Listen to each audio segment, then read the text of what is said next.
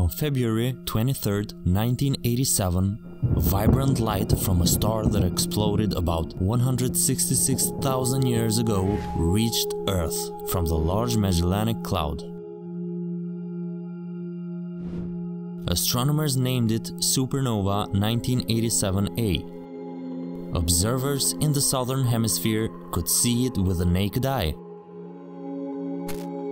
It was the brightest supernova seen in over 400 years and the nearest explosion seen in modern times. Its proximity to Earth allowed astronomers to study it in detail using different telescopes.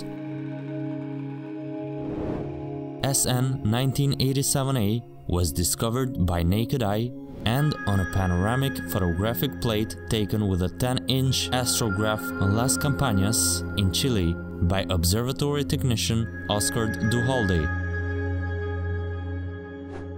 But a few hours earlier, still on 23rd of February, two large underground detectors in Japan and the USA had registered the passage of high-energy neutrinos. In this image, caught by Hubble telescope, you can see the inner ring surrounding the innermost expelled material. The ring formed 30,000 years before the star exploded.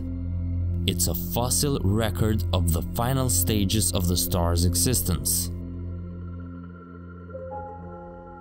The light from the blast heated the gas in the ring so that it now glows at temperatures from 5,000 to 25,000 degrees Kelvin. But the origin of the outer rings remains a mystery. However, astronomers suggest the supernova must have been very turbulent because not only the original blast was powerful, but it was concentrated in one particular direction.